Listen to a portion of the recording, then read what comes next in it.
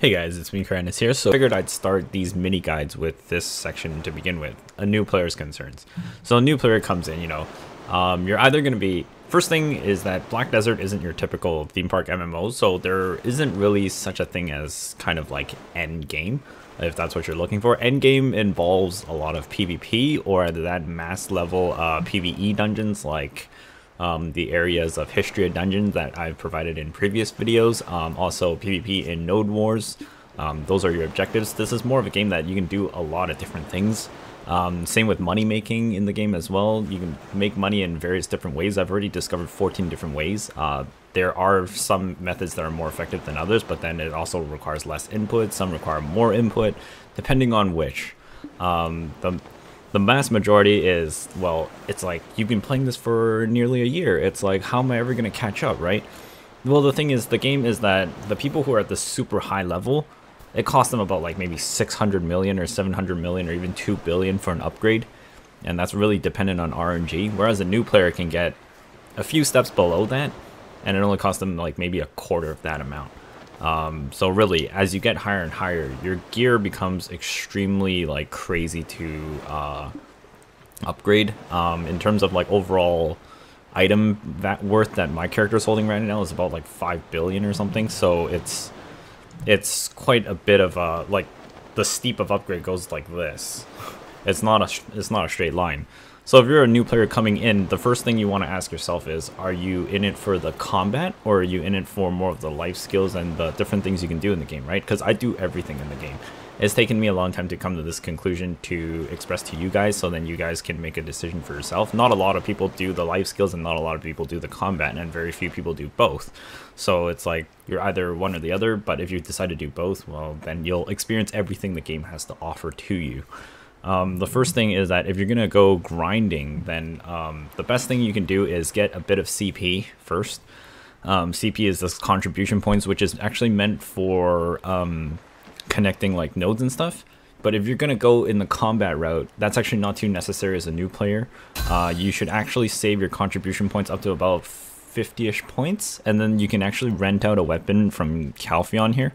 If you're going to go for the grinder's path, you don't really have to necessarily worry about like world connections or anything like this. This is more towards like other things, such as life scaling and other things. Until you get to a higher contribution level, you don't really need to worry about it. The only problem though that you might come across is that you'll need pets to pick up your stuff. That is the probably only payment or cash type model that you would need to help you speed up in terms of money growth for that. So for life skillers, it's the other way around. If you're not interested in the combat or whatever, you probably want to raise your energy levels and your contribution cap as high as it can. So then you can connect nodes or send workers all over the place, gather stuff for you passively, and then eventually you'll have enough materials to grind into products or craft into other things, elixirs, various items, and all sorts of things, right?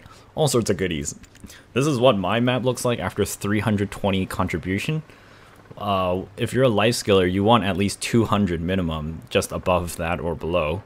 When it gets to about 255, that's when the contribution points come really slow, and then past 300 they come even slower.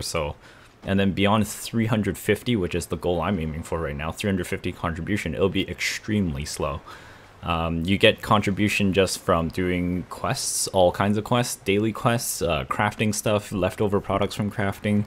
Most of those will grant you the items for life skilling. You'll also have to do mostly gathering for some of it, or other than that, you spend your money and buy it off the market from people who don't actually life skill. They just gather it and sell it off to other people. That's the kind of how the market fluctuates, really. It's the grinders who just combat, and then they have their workers passively farm something, they sell it on the market, whereas the life skillers, they don't grind, they take that product and then they change it into something else, sell it back, and then the grinders buy it, like experience elixirs, for instance. That's just an example, but there's a lot of things. There's about 14 different methods that I've discovered that all make money relatively at the same pace. Grinding, of course, is statically faster, but it's dependent on RNG, whereas if you life skilling, it's more passive and you can just walk away from the computer and your character will generate money for you, so no input. So if you've got like a job or whatever, you know, you can still manage a job.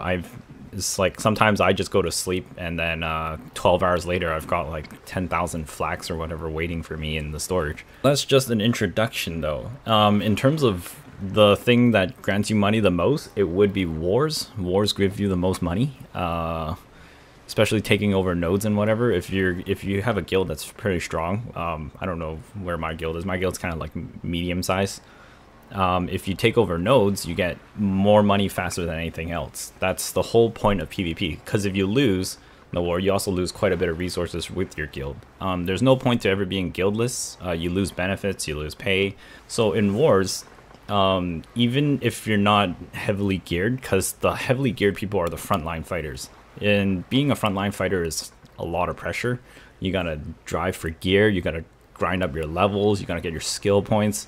All require a lot of active input. I don't want to be a frontline fighter, but because my guild requires it, that's why I grinded my shit to 60.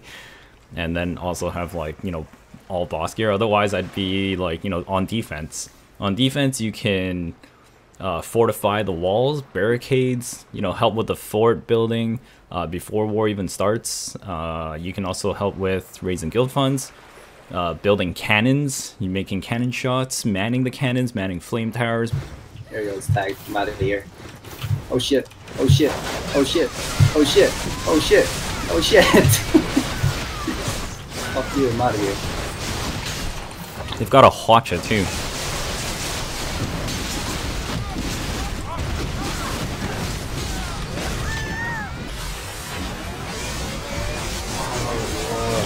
Oh lord. This is scary. Agrippa. Dre, we really need that freaking Siege damage reduct, yeah. Yeah.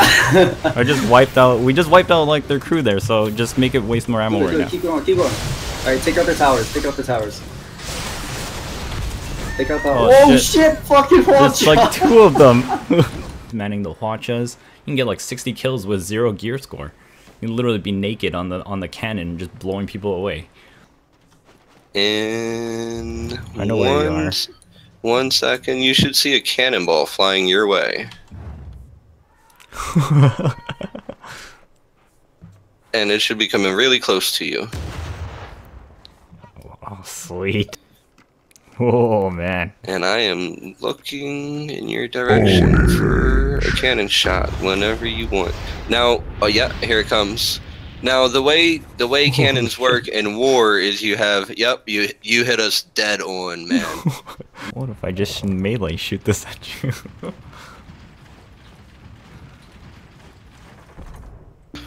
What I'm gonna do is, I see we have different text channels. I'll put it in one of the text channels and the different ranges for the cannon, so everybody has access to it.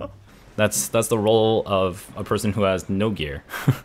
The other thing is, if you carry med kits into war, you can also help resurrect your frontliners too if they die in the fight. Because as they die more and more, the time spawner goes longer and longer. The other thing is, if you're running a horse early on in the fight, you could be first 10 minutes running around with everybody as a casual, no gear score or whatever. Go scout the enemy base, tag it so that people know where it is on the map for your guild. There's so many things like a low gear score can do. A lot of people that have joined my guild are always like, oh, I don't think I can help. No, you can help a lot. A low gear score person can help a lot. You can just even equip 2 Rosar weapons if you're at level 50 even, and then add all sorts of ignore resist, and then become like a CC lord with your frontliner. So you CC the guy while your frontliner helps kill them, because you don't have the damage, but your frontliner does. But then you just help stun them, right? So if you're like a berserker, you grab the shit out of somebody, or you're like a wizard or a witch, freeze people and heal people, because heal goes by percentage, it doesn't go by numbers. And I'll be going over that in different videos later on. So thanks so much for watching. I hope this gave you some insight, and I'll see you guys later. Have a good day.